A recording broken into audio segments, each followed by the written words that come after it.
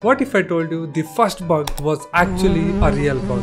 Sounds unbelievable, right? Well, this bizarre incident not only happened, it changed the tech industry forever. In 1945, the computers didn't look like sleek laptops or smartphones as we use today. Back then, they were massive, filled entire rooms with thousands of wires and mechanical switches. At Harvard University, a team of engineers were working on one of these giant machines called the Harvard Mark II. The beast was supposed to be one of the most advanced computers of its time, until one day it just stopped working. The engineers were confused. They checked the wiring, ran tests, and tried to figure out what went wrong.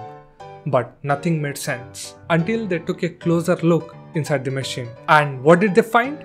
A literal moth stuck in the computer's relay. The tiny insect had somehow gotten inside and was blocking one of the electrical circuits, causing the entire system to fail. Now, here is where it gets even cooler. Grace Hopper, a computer scientist and a US Navy officer, was part of the team. Instead of just removing the bug and moving on, she did something brilliant. She taped the moth into lab's logbook and wrote next to it, "First actual case of bug being found." This moment was so legendary that it helped popularize the term debugging, a word programmers still use today when fixing errors in the code. So next time your favorite app crashes, just blame the bugs.